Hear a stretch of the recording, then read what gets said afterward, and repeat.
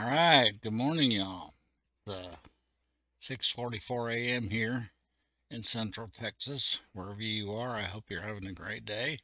And we're going to look at the ComponentAce's absolute database.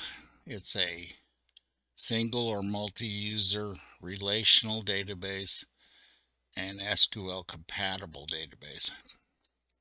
It compiles right into your application. The only external files are the actual database file. Let's open one up and just see what we're kind of faced with here.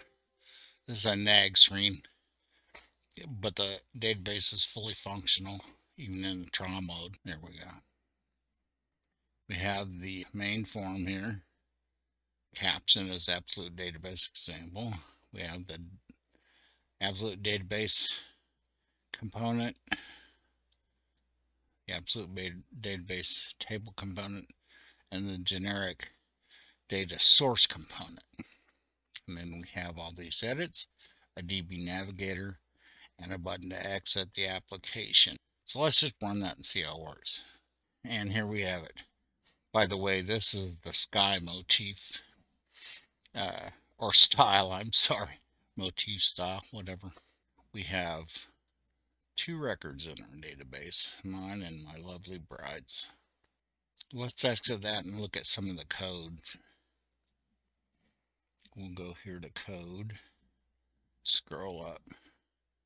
There's really not much at all because, see, when form is created, the main form is created, it opens the database and it opens the table, and that's all you need to do. And then when the button is clicked, which is the same as a form close event, the database is closed, which closes everything to do with the database plus closes the database itself. It calls application terminate to end the application and return to whatever screen you were on before that. So one more look,